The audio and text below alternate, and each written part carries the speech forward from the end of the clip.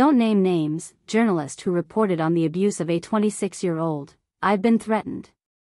Afrovita Hysaj, the journalist who broke the news of the sexual abuse of a 26-year-old woman in Vlora, has disclosed details about this distressing incident. In an interview on the Shqipëria live program on Top Channel, she revealed that she has faced threats.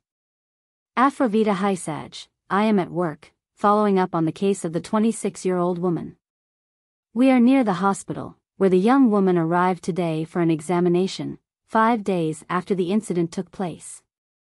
Even though, according to the white coats, forensic experts, results regarding what might have occurred can be obtained within 72 hours. According to the white coats and the police, this was not requested by the prosecution, and it appears that responsibility is being shifted from one side to the other. After 5 days, forensic examinations have no value, and it is not expected that any evidence will be found of what we suspect happened to the young woman. The family of the young woman has been threatened, and they have acknowledged this fact. We cannot publish or interview them until a moment when they agree.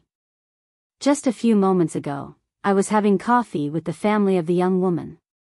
They have been threatened by the relatives of individuals who are currently in pre-trial detention.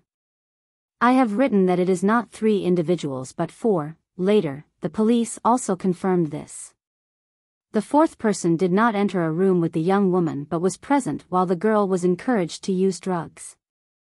This situation, the involvement of a 4th person, has led to a flurry of phone calls and messages, not just towards me. I did not want this case to receive such publicity because I'm not alone in this. Some of my colleagues have also received threats. However, what has happened in my case occurred on the 23rd, and I did not take it seriously. I remained calm. Don't name names, don't get involved with the rape story, were some of the threats.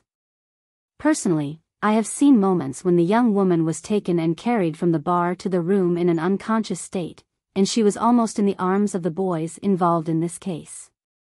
Such a situation couldn't be ignored. Threats have also been directed at other journalists, not just me.